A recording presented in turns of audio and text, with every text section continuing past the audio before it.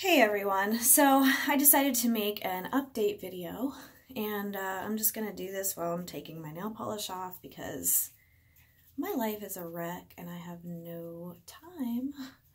But I wanted to do kind of like a secondary part to the last video I posted about this anger that I've been dealing with my husband and stuff. Last Friday, it kind of got to the point where, like, I was visibly upset. I mean, this has been like a month and a half of kind of like shit.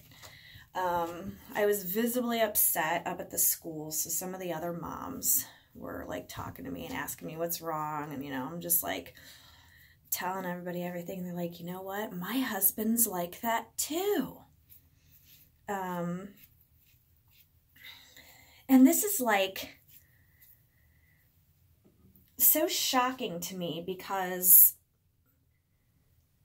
it was like a group of us, like 3 of us waiting, after waiting to get our kids, and like, oh yeah, he comes home angry, starts yelling at the kids if they have their toys laying around, and like, this is just something that bothers me. I'm like, why are people like this? And why is it normal? Like, it shouldn't be. Like, it definitely shouldn't be. And maybe it just shows, like, how dysfunctional and how, like, asleep people of the world are. But I don't think this is good. I make sure that my children are, I mean, it's like, it's hard, you lose your temper sometimes, and I have struggled with this. I mean, I'm not saying I'm perfect, because I'm definitely not, but a few years back, when I believe I had PMDD, I didn't have like an official diagnosis or anything, but I do recall feeling that rage and that anger and just its frustration, like, everything's piled up on you. Like, I could totally feel that way right now. I can't keep up with my own nail polish. I can't keep up with my laundry. I can't keep up. I'm like digging through clean piles of clothes because I can't get it all folded, and everybody's digging around for underwear. I mean, it is a lot to keep up on. Plus, try to work from home. Like, it's just not happening. But I haven't been losing my temper. I haven't been losing it. I recognized that that had happened to me. I recognized that I was acting like that without anyone having to tell me, I just knew how I felt, and I didn't want to feel like that anymore.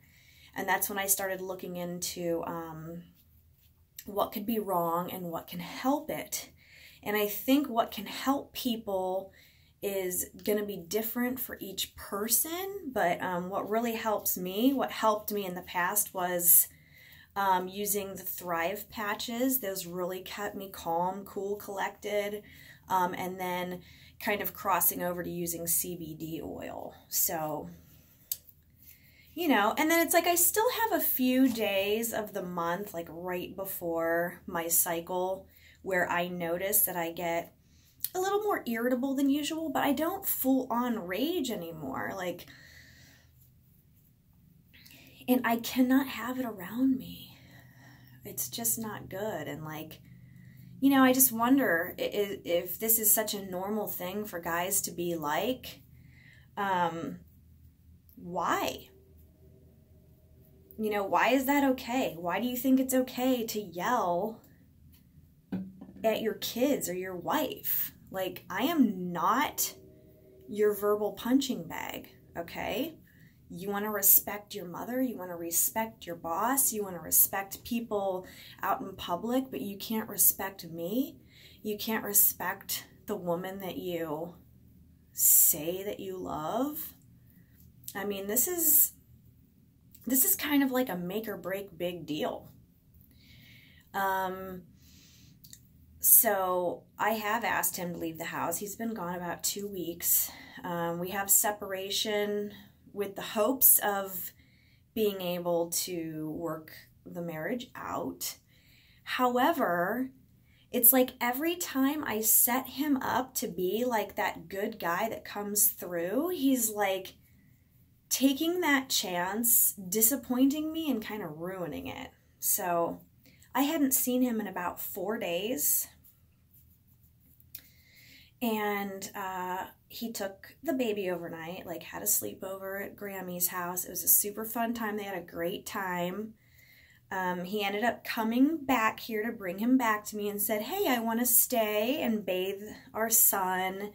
And then after the kids go to sleep, I'll give you a foot rub or something. I'm like, well, okay, that sounds good. You know, in the back of my head, I'm thinking, let's hope this is the case, you know.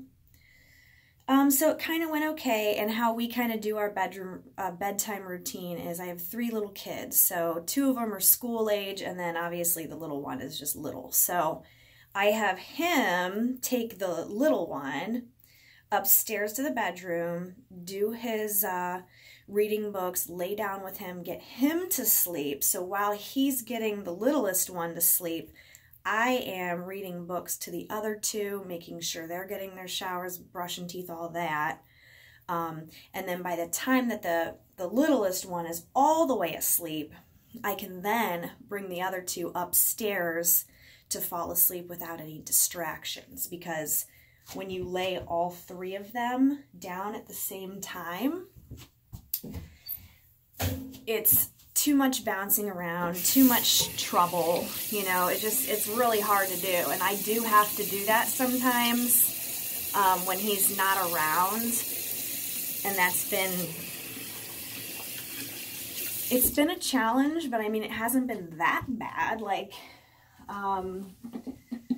you just have to be patient, and it's hard to sometimes. I mean, they're all, you know, oh, can I have a drink of water? Can you go get me this? Oh, I gotta pee again.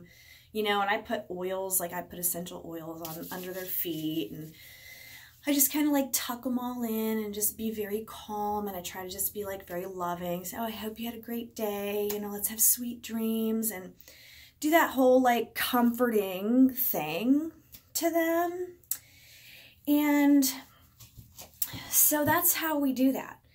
Last night, as he was bringing my son back, apparently he let him take a nap on the ride home, which is like, anybody who has kids knows that if you let a kid sleep past like 4 p.m., even if it's for 10 minutes, you're pretty much screwed on bedtime.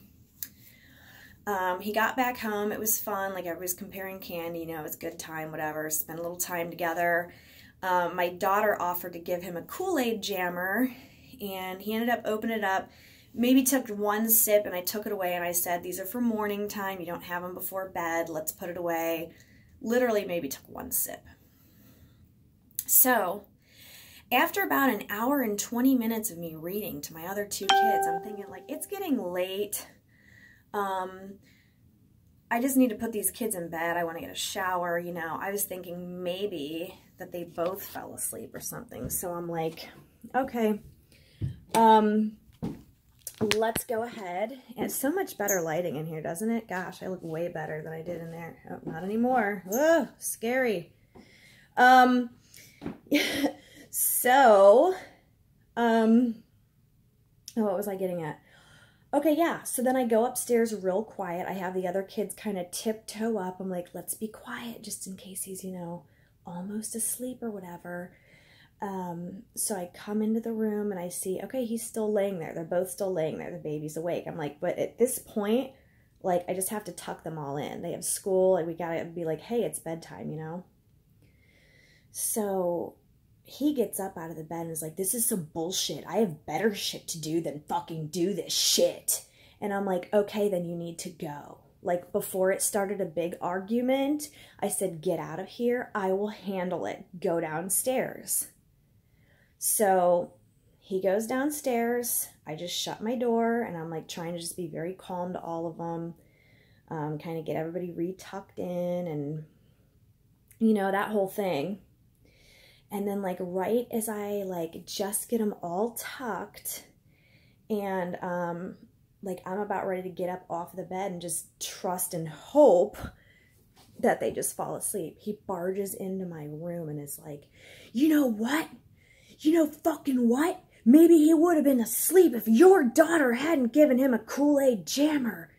And I'm like my kids were all like calm down. And then he busts into my room yelling like that. I'm like, oh, no, you don't. I had to like get him out of my room. I said, don't you ever dare come up here when I am mothering my children and putting them to bed and bring that anger into my space with my kids. And he didn't want to listen. He wanted to stand there like, no, you know, just, I don't know why. I don't know why. He just rages out. And I'm literally sitting there like being calm, cool, collected, trying to just get my kids calm. And he just busts in. And then like I got him to go downstairs. And then I hear him out in the hallway just screaming. Like he's got a very deep, like just not like yelling, but just so much anger coming out. And I do not want that into my house. I do not want that put into me. I swear it started making me shake again. It was not okay. I had to get up from where I was with my kids again, go out to the hall again, because I came back and I said, you know, it's not okay when someone yells at you like that. I want you to know that. Like, that's not how we treat people. I'm very sad right now. And I had to like just kind of be a little bit real with them. Like, mommy's a little sad right now because it hurts me when I'm yelled at, and I don't want to be yelled at, and I don't want anybody yelling at you. I need to get my shower. Can you please go to sleep now, you know? And I had to go downstairs and I'm like, get out of my house right now.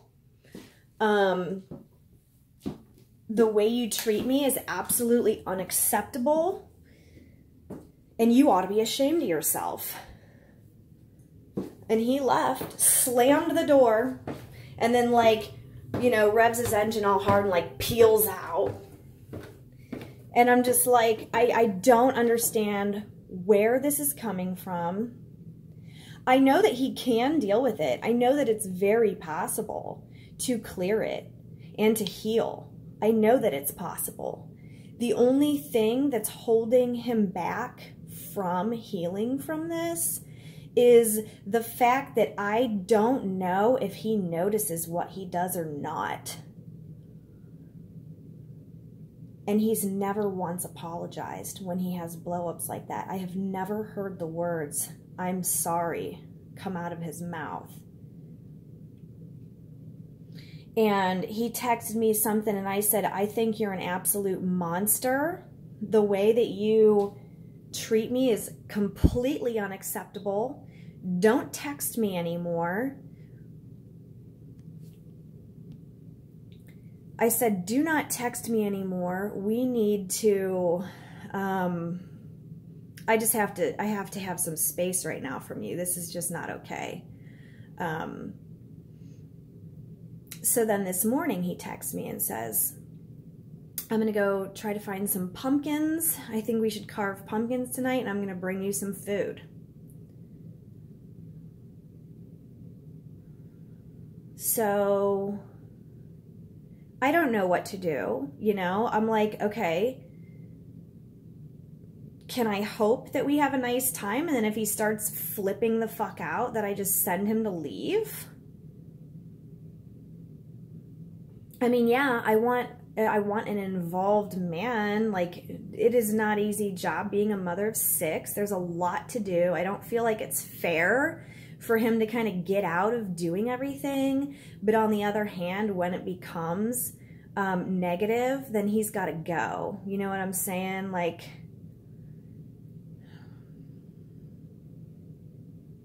it's a hard situation.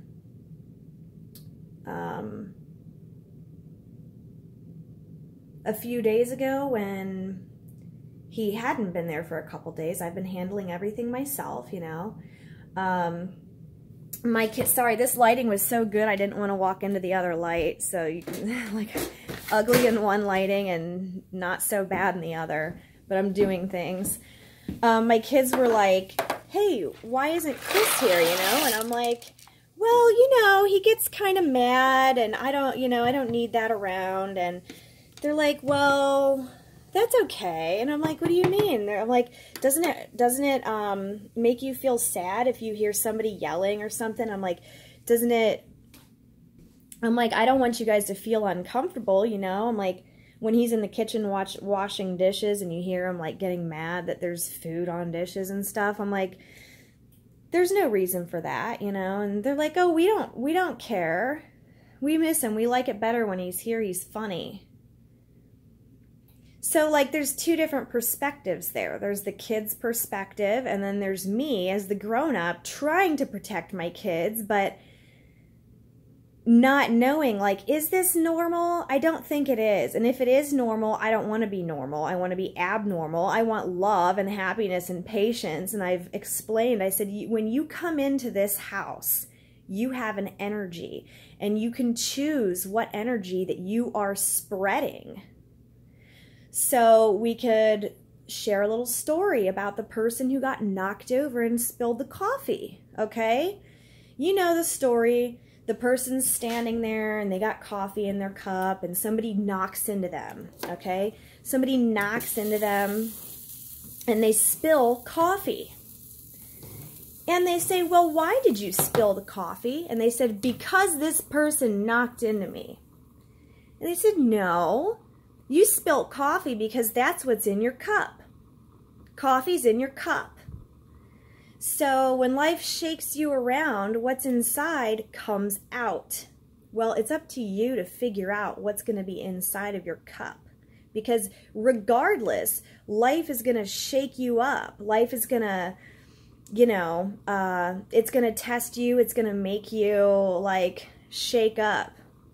I say, cut me open, motherfucker, because I bleed magic and love. But yeah, if you're holding anger inside of you and somebody knocks into you, then you are spewing anger and hate. And it is getting everywhere, inside of your family, inside of wherever you are. And it's not acceptable. And I say absolutely no to bad, negative vibes. So that's what's going on now. I think I'm going to go ahead and give him the chance to carve pumpkins, because, like, damn sure definitely can't handle that by myself. And I do want a happy family time. I just hope it stays a happy family time. And, yeah, I'll just keep updating everyone on that. But, yeah, sound off in the comments. If you ever dealt with somebody who's got severe anger issues or whatever else, tips and tricks to help anyone. I'm always looking for better, and not even better, but like just more ways. Like stuff that helps me is meditation, yoga, CBD, essential oils, the Thrive patches. So, yeah, well, I just hope everybody has a great day, and thanks to all my followers who watch my videos, and I just hope that what I say resonates with somebody and I can help somebody along the way. Bye.